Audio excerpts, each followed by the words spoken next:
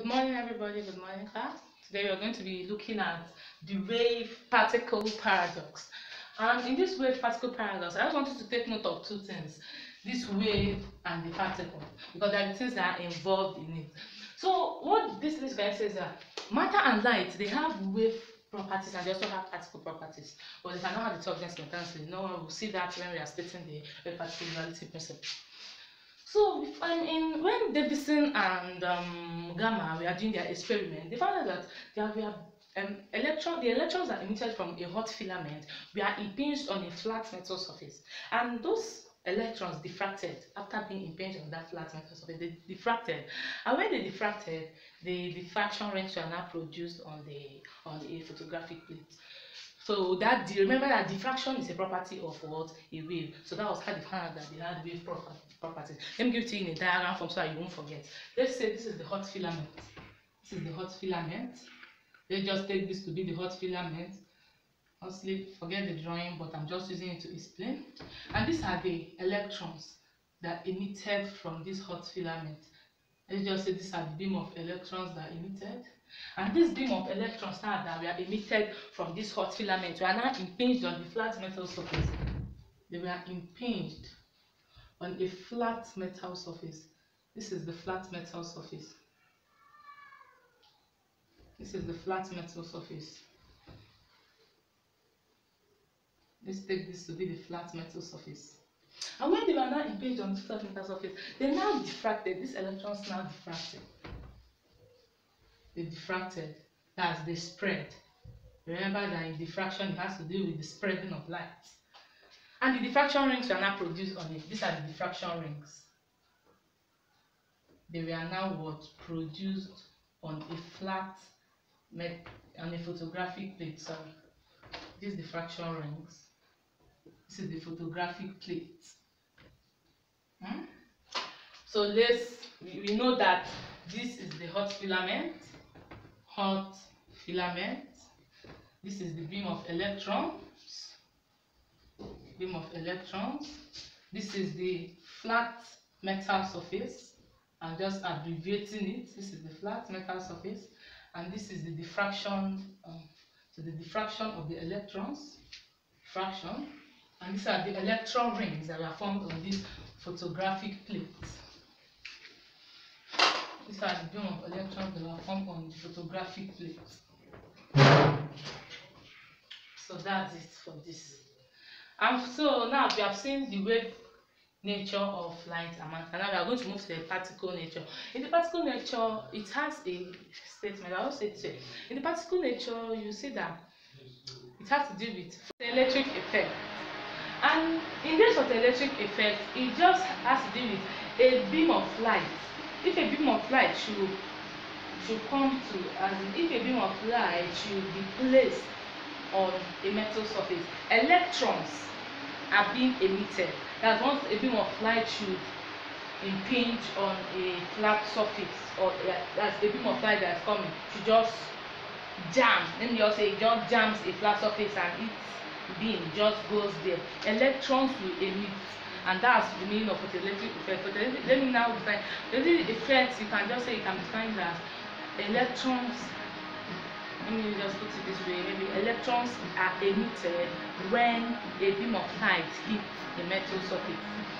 And now it will now tell us that in this particle nature, that there was a beam of light involved here. And where was that beam of light involved? The beam of light was involved in this hot filament tube. Because for this beam of electrons to have been here, that means light hits this hot filament to have been able to produce it. So we said that the beam of light, let's say this is the beam of light that came. Was the beam of light.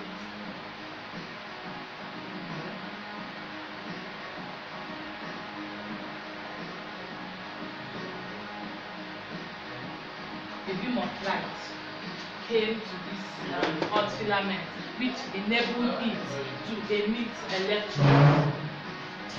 So now that these electrons were emitted, it has explained what the photoelectric effect. And there are two effects that talk about the particle nature of light and matter. Another effect outside the photoelectric effect is the Compton effect. The Compton effect talks about where a Compton photon is moving and jams maybe a free electron that just on its own it should hit it. That electron will recoil as if it was a perfectly elastic sphere. Let me give it to you in a diagram so you understand better. This is the Compton photon, the incident Compton photon now that is moving. Here you just say here we know here is the photoelectric effect. This side though, but this whole place now is talking about the wave nature. We know that the wave nature. So I'll just give you the diagram of the Compton effect. Let's say the Compton photon is just going and jams a free electron. Let's say this is the free electron. This free electron now will do what? Recoil. And when it recoils, it will produce two electrons.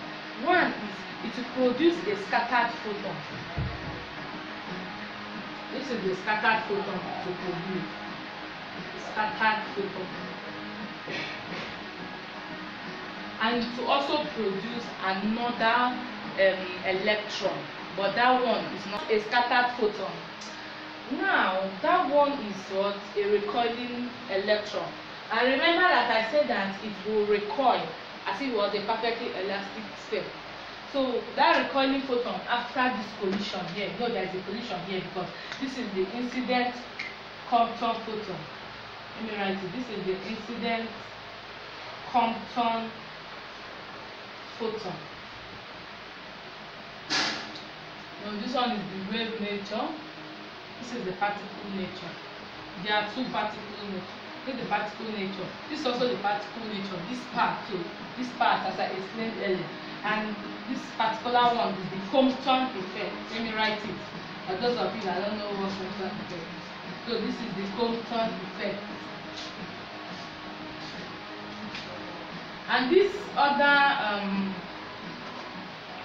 other electron that recoils after collision, this is the recoiling electron after collision. So this is what you have to know about the Compton effect. Compton effect is just when an incident photon is going and hits or collides. I think that's a better collides with a free electron. This is a free. This thing here now is a free electron. This is a free electron, and it collides with it. That electron now recoils as though it were a perfectly elastic. So it will, when it recoils, it will produce a scattered photon and also produce a recoiling electron after collision. So this is what the Compton effect is all about. As I said, I'll repeat myself a bit, that this incident photon, it will move, and when it collides with a free electron, it will recoil as if it's a perfectly elastic sphere. And once it does that, it must produce a scattered photon and the recoiling electron after collision. So those are the two things you have to know about the particle nature of light and matter. Remember, in the wave nature, it will show you a property of a wave, which is diffraction, and in the Compton and photoelectric effect, which is just this side, this place now from here. This is the photoelectric effect. It will show you the particle nature of light. Once it just produces electrons, it has already shown the particle nature, because electrons are also particles. Then after this, it's going to lead us into the wave particle duality principle. And with all these things I've explained here, it will not be difficult for you to know, to state it. It states that lines, the wave particle duality principle states that light and matter show wave and particle properties. But you have to find it more. I'm just putting it in a way you understand. So you can find a more simplified and a more elaborate definition or a way you put it. So I'm just giving it to you this way so that you always remember it. It means that lines and matter have wave and particle properties, but they cannot, and that means that you can add this so that they will know that you know what they are doing. You can add that, but they cannot do the two of them. They cannot show their properties simultaneously at the same time. It will just here, it will show that it's a wave, and that is to show that it is what a particle. Just for that. And that will also lead us to uncertainty principle. Some of you know your uncertainty principle, but I'll still tell you your uncertainty principle that states that it is impossible to accurately know the exact position of a particle or the momentum, the exact position or momentum of a particle. And for you to have seen that it is that impossible there, so it will show you that it's an uncertainty. It's an uncertainty. So I know that you are able to understand this class. I just want you to know that that's all you have to know about the wave particle paradox. That's the only thing involved in it. So when you hear this word wave particle paradox, let not your hands be troubled, because it's very, very easy. Just as I explained earlier, just once you have all these diagrams in your head, you'll be able to explain it, even in 10 or more pages, depending on how you want, depending on how simplified you want your work to be. So this is just all you have to know about the wave particle paradox. Thank you. Like my page, comment, and subscribe. Bye.